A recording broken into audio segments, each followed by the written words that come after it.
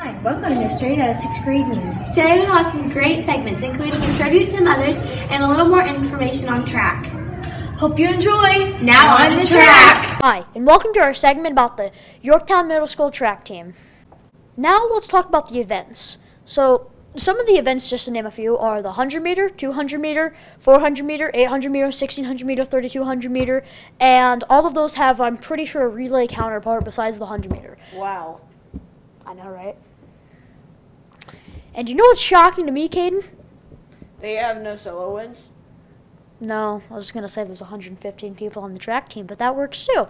So, now that I'm depressed and everything, because I have no solo wins, let's talk about some of the more field events. We have shot put, discus, where you throw a frisbee, not like that, terrible form, trust me. Shot put, where you throw a giant heavy metal ball that I'm terrible at, if you can tell by my noodles. And then we got a long jump, where you have to have mad hops, and you got to go to point A. You got to run from point A to point B, then you got to hop off of point B as far as you can. This is about how far I make it. Also, we have high jump, which is terrible for short people. Don't even say anything about that either, Kate. Kate, why don't you go ahead and tell the people? By people, I mean every 6th grader in this building that is going to watch me embarrass myself on YouTube over and over again. Why don't you tell them? How is a 100-meter dash ran? So a 100-meter dash is ran by a bunch of people like Cole, only a little bit that uncalled for. It's uncalled for. Just a little bit. Okay. That can sprint faster than me because their legs are longer and are taller is what Caden's trying to get at. 400 meter, full lap around the track. 200 meter, half a lap around the track. You gotta be super speedy quicks. Quicks. And then the 800 meter, 2 laps around the track. 1600 meter, it's 1 mile, 4 laps around the track. And then obviously the 3200 meter that I'm in no way going to run because it is 8 laps around the track. It's 2 miles. And that is all we have. That's all the time we have today. I'm signing off. Caden is half blind because he doesn't have the glasses on. Sam, please edit this out. Thank you. That was a great segment about track. Now on to women's rights.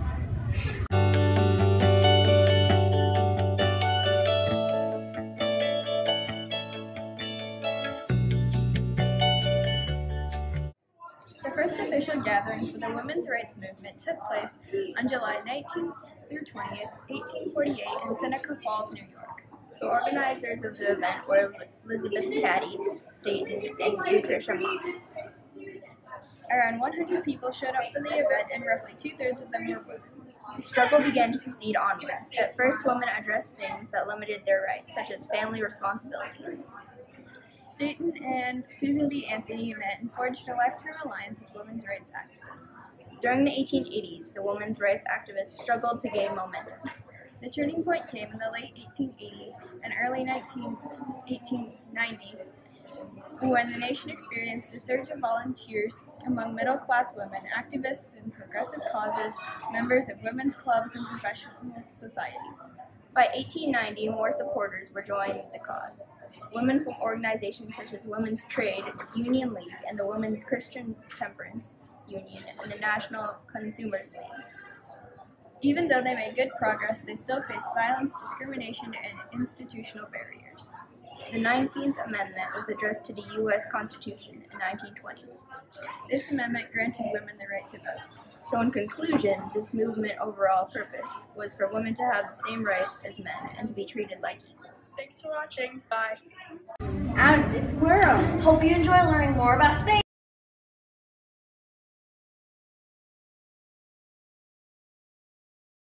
The sun. It's pretty cool. What would happen if it went supernova? That's pretty dark to think about. Yeah. Anyway, what would really happen if the sun, well, died? I mean, thousands of people dying. Sounds great. Okay, but it's interesting to think about. I mean, sure, I guess, but what does supernova even mean? You're supposed to be a space expert. Yeah, well, I forgot, so tell me. Supernova, a star that suddenly increases greatly in brightness because of a catastrophic explosion that ejects most of its mass. See, now that wasn't hard, was it? We have to get back to the video. Oh, yeah. Anyway, what would really happen if the sun, well, died? I mean, thousands of people died. We already talked about this! We have to get back to the video. First thing that would happen would, well, it couldn't happen. What do you mean? In order for any star to go supernova, it must have a mass greater than 8 solar masses. The sun is not nearly close enough to that. It would totally defy the law of physics. But let's say the sun does defy the law of physics. Well, let me see what a supernova is again. I'm listening. It's when a giant star explodes with passion and kills everything around it like a giant ball of fury. If our sun exploded like that, lots of radiation would be released. That can't be good for ozone, would it? No, it would not. So what would happen if our ozone layer died? The gamma rays laser everything they can in sight, killing us all. That isn't good. What's a gamma ray, you ask? Didn't ask. A gamma ray is a thing that supernovas release. That's just one reason supernovas are so dangerous. How far is the sun from Earth anyway? Why? Well, it's pretty far away, so it couldn't hurt as much, right?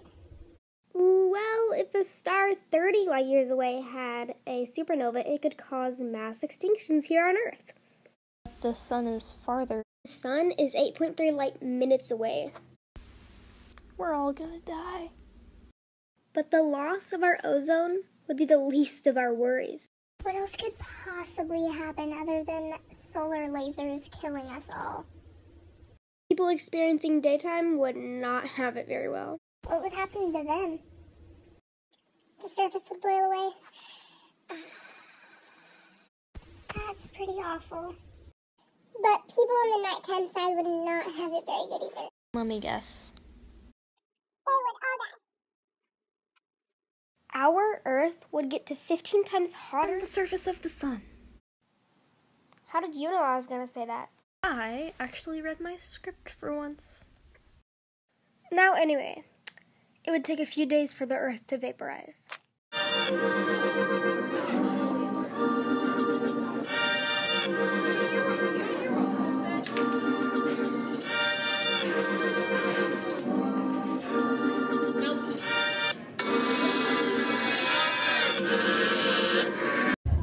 That was flabbergasting. Now on Friday the 13th. Dun, dun, dun, dun. In this segment, we're going to be talking about Friday the 13th. We're gonna find out why Friday the 13th is such bad luck and what the superstition is. We're also going to be talking about bad things that have happened to people on Friday the 13th. Today is Friday the 13th. We all know that means bad luck. The superstition surrounding the day is thought to originate with the Last Supper attended by 13 people on Jesus Christ and his 12 disciples on Maundy Thursday, the night before his crucifixion by Roman soldiers on Good Friday. The number 13 is therefore associated with Judas Iscariot, Christ's betrayer, and is regarded as imperfect compared with 12, which represents the number of months in a year. I was born on Friday the 13th. A British 13-year-old was struck by lightning on Friday the 13th at 1313. 1313 is 113 in military time. While getting struck by lightning is definitely horrible, this incident ended up being a miracle. According to the Daily Mail, the unnamed teenager was struck by lightning while at an air show in England and was treated only for burns on his shoulder. The hospital stated he was expected to make full recovery. On July 13, 1951, the state of Kansas was hit over with 25 inches of rain. The cities of Manhattan, Lawrence, and Topeka were most affected, and over 2 million acres of land were damaged by the flood. The storm also affected oil tanks, some of which caught on fire and exploded. There were passengers that were stuck on trains for 4 days, and at its highest, the flooding exceeded previous records by 4 to 9 feet. That was terrifying. Now we're going to pay tribute to our moms. We love you, Mom.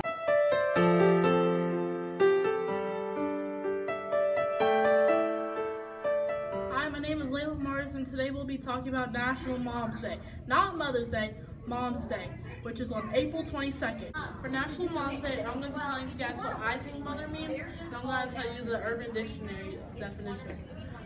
I think mother means the person that gives birth to you and loves you no matter what happens. And the Urban Dictionary says, the woman who loves you unconditionally from birth, the one who puts her kids before herself, and the one who you can always count on above everyone else. Hi, I'm Haley, and today we will be interviewing teachers about what they think about their mom and why they love them so much. We'll also be surprising our mothers with flowers to show how much we appreciate them. Why do you love your mom? I think everybody loves their mom. That's the first person you make a connection with. Your mother carried you for 9 months. And my mother is no longer living, but she was a great person, and she did anything that a mother could do for me. She was a very kind person. She was kind to everybody. That's great. What kind of things did your mom do for you? She provided me with an education, with a home to live in, with clothes to wear, food to eat, etc., etc. etc., etc. Exactly. And what does it feel like to be a mom? Oh, that's the best thing, but what's even better than being a mom is being a grandma. So you have a long time to wait, and then one day you'll figure that out. You raise your kids and spoil theirs. That is exactly right, because you want to be a disciplinary person for your kids, but you don't necessarily have to do that with your grandkids. What about you? Do you have a grandmother? Yes. Is it that way with her? Yes. See, there you go. Thank you. You're welcome. Why do you love your mom? Why do I love my mom? My mom was the only person in her family to get a college education. She worked for 10 years after she got out of high school to earn money so she could go to college. She put herself through college. She raised 5 kids. She taught us correct grammar. She was an example for the 4 of us females that, oh yeah, by the way, she got married at 30, so, you know, she delayed marriage like so many women are starting to do now, but she showed her daughters that you didn't have to settle down and be crazy about some guy to have some worth, and that we needed to be self-sufficient and be able to provide for ourselves. But most of all, she insisted on kindness, that was the most important thing.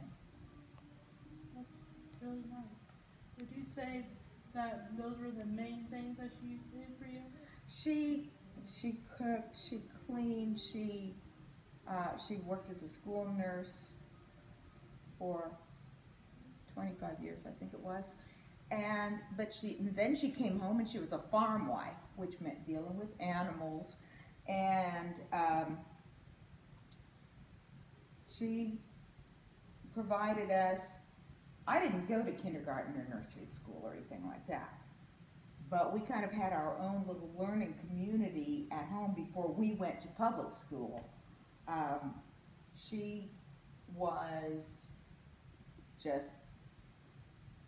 an exceptional example of a person. She wasn't by any means perfect, very opinionated, and if she, yeah, I suppose they are. But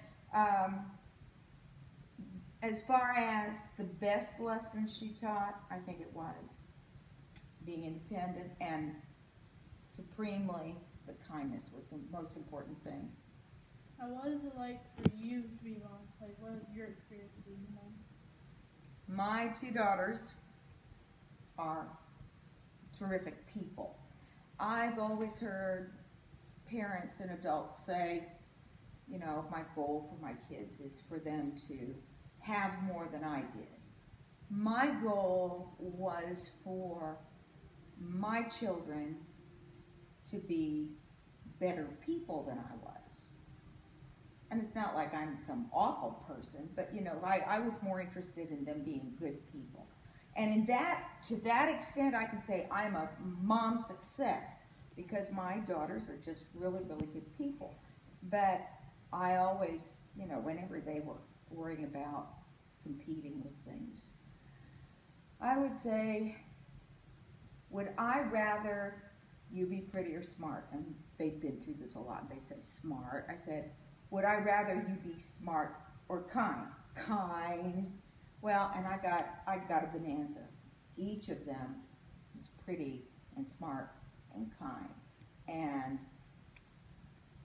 that's not a credit to me. It's a blessing to be the mom, to be associated with good people like that. So in spite of me, they're exceptional individuals, and it makes me proud to know them.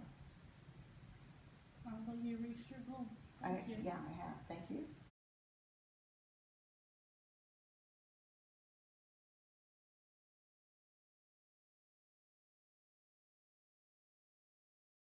Wonderful segment. Now we're going to learn about hashtag YMS's fave social media. Hi guys, it's Sheila and Joshua and Chevy. And today we are going to be showing you some popular social media apps. Hi guys, it's Sheila and Joshua and Chevy. And today we are going to be showing you guys some popular social media apps and how to use them. So let's get to it. All night long, all night long. I let the cops do your mom and it made me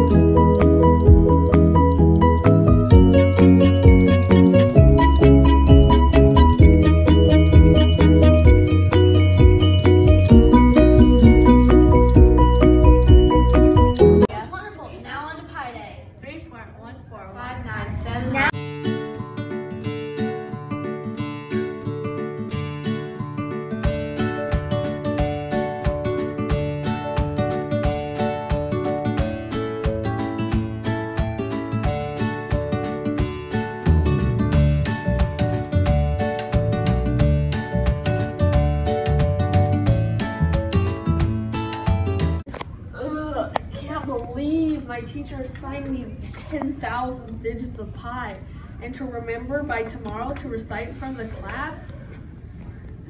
I guess I'll just start practicing.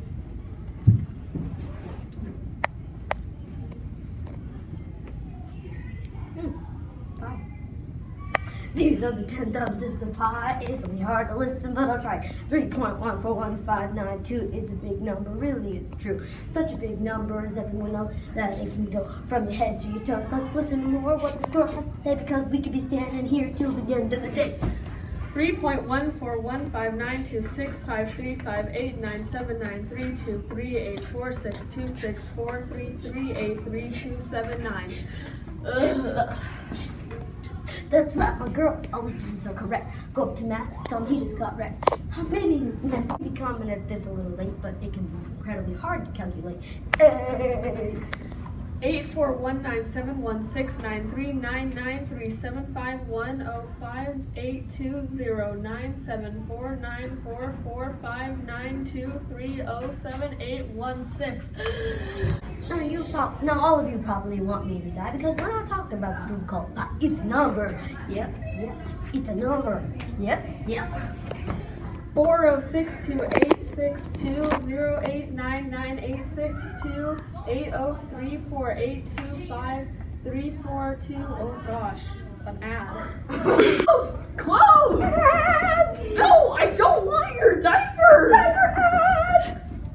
359408120848117455964462294894895. You can do it.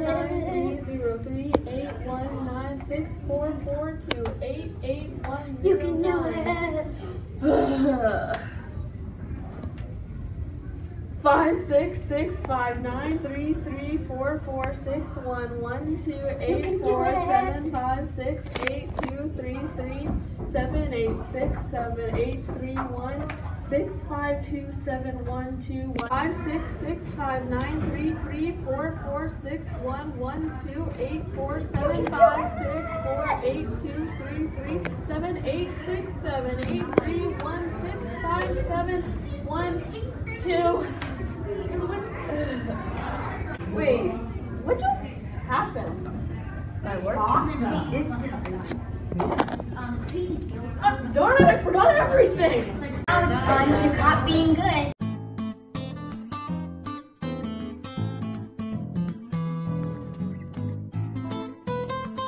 I'm going to be testing the school to see if they'd help me up when I fall. It's like this. Zach will trip on the ground and drop papers. He will be recording in the secret. We will see if the school students will help Zach. Let's do this.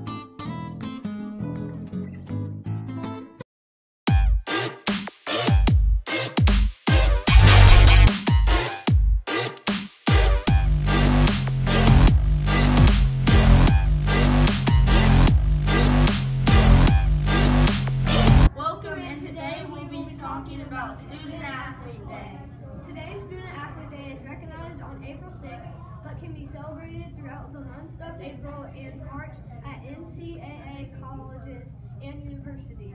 The day is recognized for the accomplishments of student athletes for what they have done in the classroom and on the playing fields. Go. Okay, guys, we have more boring stuff. Student Athlete Day was created by the National Consortium for Academics and Sports with a partnership from the National Federation of State High School Associations and the NCAA. NCAA Student Athlete Advisory Committees created a variety of programs for National Student Athlete Day. Go.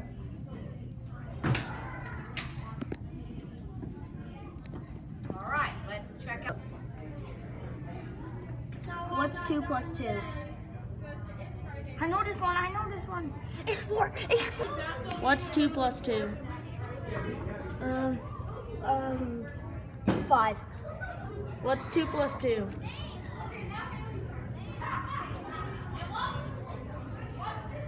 Go. Thanks for watching our segment on Student Athlete Day.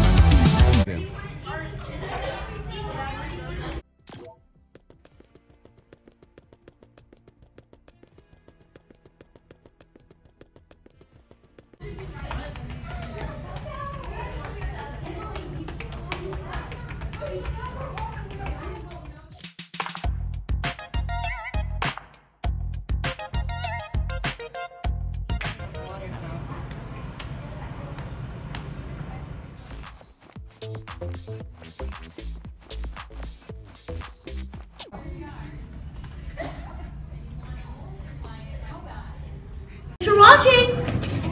Hope you enjoy it. Bye.